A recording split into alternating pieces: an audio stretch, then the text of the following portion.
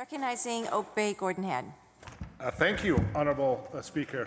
That took me a little bit by surprise, as it was so succinct, and the previous speaker, and she was so timely in her words that she was speaking in, I think, support, caveated support to this bill, but I'm not quite sure. I was indeed listening in. It gives me great pleasure to ride and stand in very strong, let me be very clear, very strong, unequivocal support of Bill 23, Landowner Transparency Act, at second reading. This is something that is long overdue in British Columbia, and I am absolutely delighted that the government is stepping up to create the important registry required to ensure that partnerships, trusts, and corporations that own property in British Columbia have beneficial ownership registered in such a registry. You know, this legislation will require owners of such corporations and partnerships and trusts to file a transparency declaration when there is a transfer of legal title of property or a change in beneficial ownership. Pre-existing beneficial owners will also be required to file a declaration. Doesn't apply to individual owners.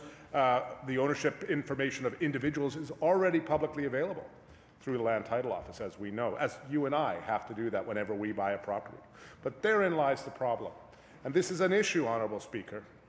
This is an issue that I've been raising in this legislature not long after I got elected in 2013, with the context of what was going on when I asked question after question after question to the then BC Liberal government about what they were going to do to close the so-called Bare Trust loophole, which is continuing to this day to be used to avoid paying property transfer tax and to avoid the disclosure of who is buying or is not buying property in British Columbia. This is the first step there. This is a requirement that beneficial ownership now be declared in the registry. Let me give you an example about why that's important. Let's suppose I want to speculate in the Victoria or Vancouver real estate market, and I assign somebody to go and buy a property, and to buy that property and put it in a trust. I'm going to put it in a trust, and there may be a corporation that owns that trust. And the beneficial owners of that corporation may be some people who were there initially to buy that property and develop the corporation.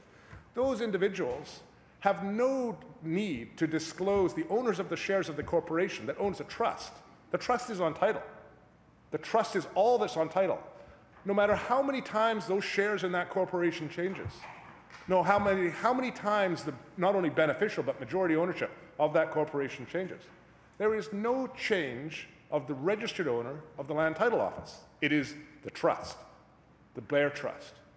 And so we had examples of properties being flipped, typically high-end properties, being flipped from owner to owner to owner, not through the sale and change of land title, but through the change of the transfer of the shares of the corporations that owned the trust that owned the land title. All the time avoiding property transfer tax, because you only pay property transfer tax on transfer of title, not on transfer of beneficial ownership, which is an area that I hope government at some point in the future will move towards closing. But I understand the rationale that they're bringing forward now, is they want to gather the data first to see how the scale of the problem is in order to deal with the problem, rather than going straight to deal with the problem. Now, I have some sympathy from that argument. It's taken some time to get here, but we are here, and I'm absolutely delighted that we are here. You know, the registry that will be there will be publicly searchable, but with some information only accessible by government and the law enforcement for reasons that were articulated by the Minister in her opening remarks. The bill also allows individuals to apply to omit information if their health or, as the Minister alluded to, safety is at risk from public disclosure. You might imagine, for example, the issue of someone fleeing domestic violence, where it's important to keep, or someone in the witness protection program. It would be kind of odd to have the beneficial ownership of a property of someone in witness protection to be actually in their original name. So there's reasons that we have that. You know, coming back to the background for this article, the Confidence and Supply Agreement the BC NDP and the BC Greens signed back in 2017 states as follows: we will collectively focus on shared values to make housing more affordable by increasing supply of affordable housing and take action to deal with the speculation and fraud that is driving up prices. The The BC Green Caucus has been calling for this for I don't know how long. We know we've been calling on government to eliminate the ability of buyers to hide their identities through shell companies, numbered companies, and trusts. You know, we've been calling on them to improve transparency in the land title registry. Not only this government, but previous government before that.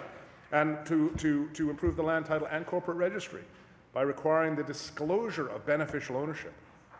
Disclosure is critical to actually dealing with any issues that may be out there.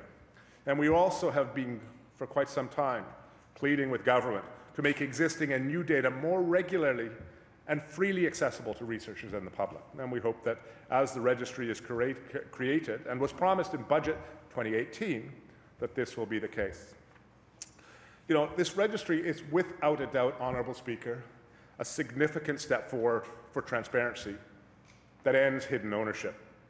As we know, hidden ownership is intricately tied into speculation, tax avoidance, and money laundering in our housing market. One of the issues raised by the minister, and prior to that by the member from Point Grey when in opposition, was the notion of shadow flipping. The notion where I put in a contract to purchase a property, but it's me or my assignee purchases that property. So I might, with the member from West Vancouver, Capilano, I may buy his property. And I may put an offer on his property with Andrew Weaver, I'm not the member from MLA Oak Bay Gordon Head, or assignee.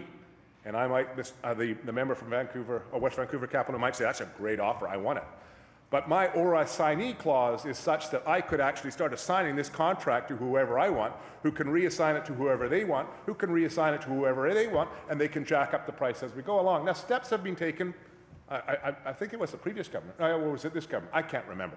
That this place becomes a blur, Honourable Speaker, after a while. But certainly we now have legislation that requires that any profits realized after the shadow flipping goes on are actually, they go back to the original seller of the property. So the member from West Vancouver Capilano would not lose out if I were shadow flipping. But nevertheless, the transfer of the properties in between those stages would not be required even today to be disclosed. This registry is critical. All stages of the process, transparency.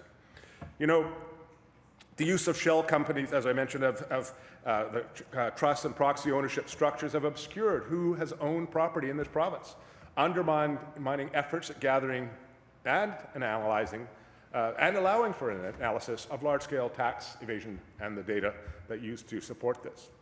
Transparency International, a report by them, found that governments can't identify the owners. Now get this, government cannot identify the owners of almost half of Metro Vancouver's most expensive homes. Government, whether it be Metro Vancouver or City of Vancouver or the province or the federal government, no government knows who more than half of the properties, the high-end properties in Vancouver. We don't know who owns them. What a recipe for abuse. It's just unbelievable this has been allowed to go on for so long. It's absolutely unacceptable. This bill, Honourable Speaker, will close that. Will ensure that transparency is there. We know that wise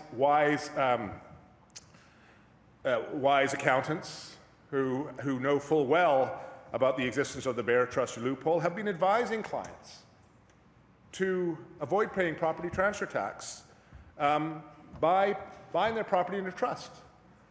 If I, for example, Honourable Speaker, were to buy a property in a trust, any house that I wanted to live in, I buy it in a trust instead of me. As soon as I buy it in the trust, the very first time that happens, you will pay property transfer tax. But every single time that house is traded, for there on in, you will never pay any property transfer tax as you transfer the shares of the corporation or that owns a trust from one to another. This is one of the reasons why the higher-end homes, so many of them, have been put into trusts. Because when they flip, there is no property transfer tax, and the property transfer tax can be expensive.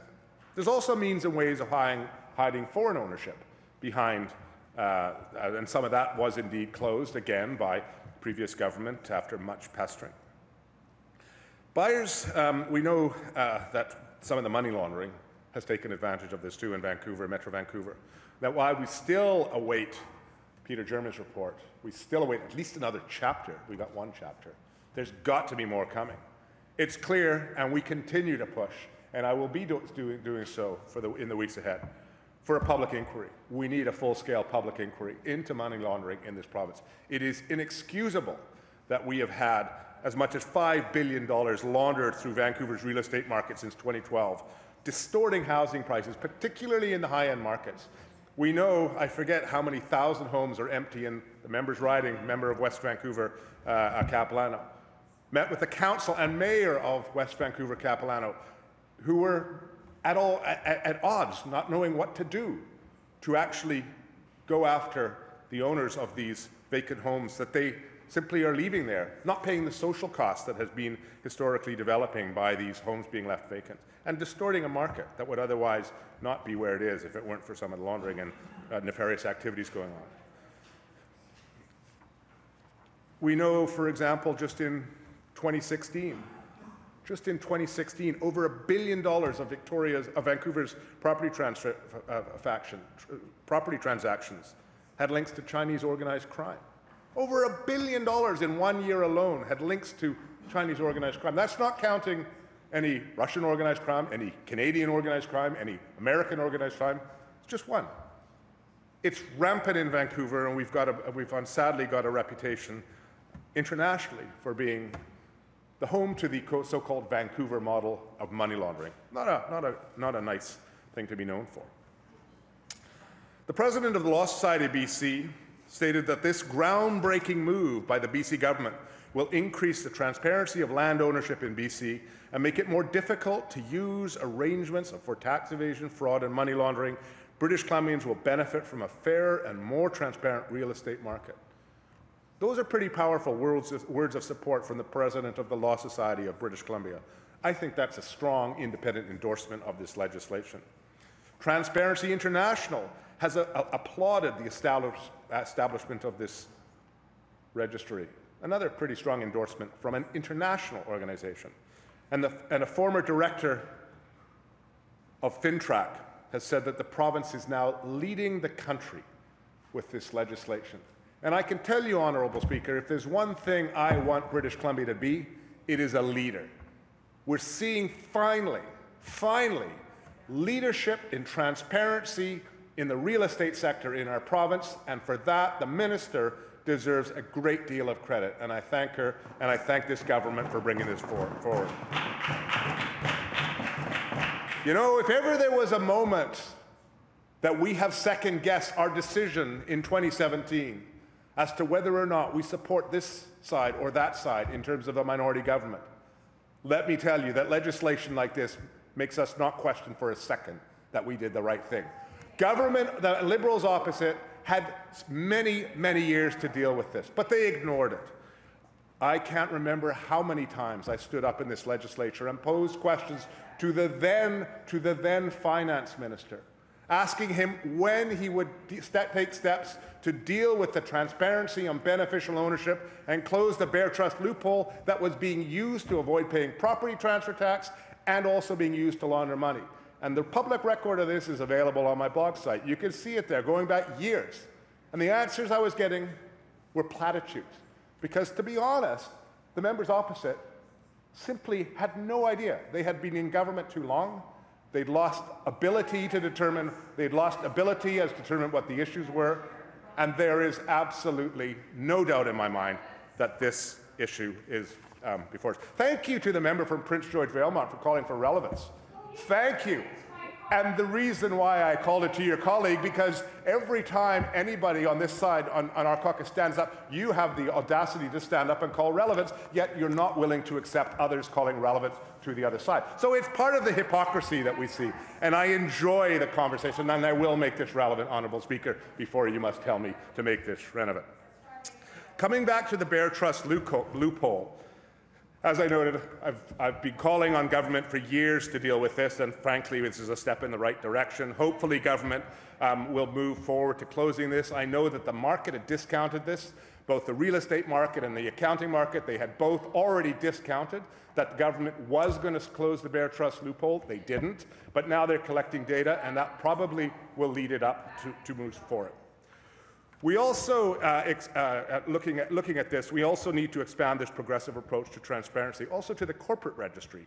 Right now, the corporate registry is not searchable by director name, and hopefully this hampers, as it's hampering transparency and accountability, hopefully we'll be able to see this transparency that we're seeing here with respect to land ownership move into the corporate registry as well. The Attorney General has called this issue a deliberate or grossly negligent decision that limits transparency, a benefit to firms and individuals who wish to evade accountability.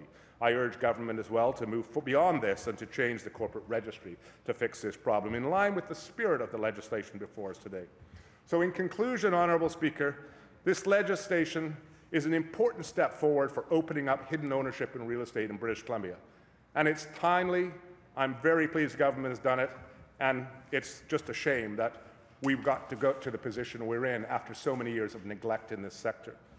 We need to go further and crack down on tax avoidance using the ownership structures that the data will be collected, and I'm looking forward to government stepping in to close that Bear Trust loophole, which many use to avoid paying property tax.